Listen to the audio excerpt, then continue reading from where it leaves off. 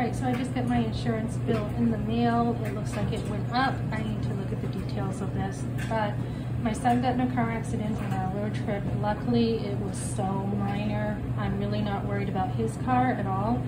And we don't even have, because it's such a junker, we don't even have like coverage for him because the car is really ready to go, you know, in the junkyard. It's his first car, no big deal. But we did have coverage for the other person, thank goodness. And you know, they say in New Hampshire you don't need insurance. Colorado's law, and I think anyone who's not driving with insurance nowadays, it's not very wise.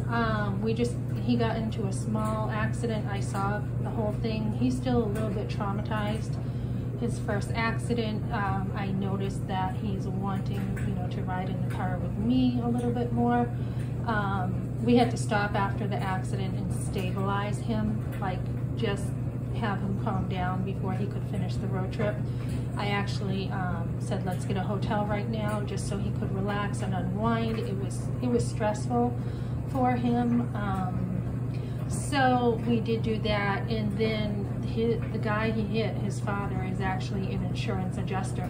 So you do not know who someone is in life, and it's really important to make sure that you're covered, because that guy could have taken us for a ride if we did not have insurance.